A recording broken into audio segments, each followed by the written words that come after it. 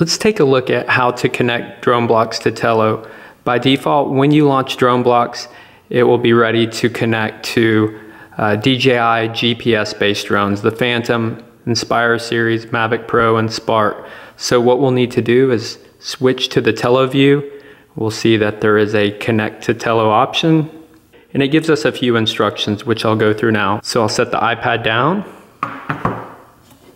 Then on the right side, with the camera facing away from you, I press the button. You can see that it's initializing.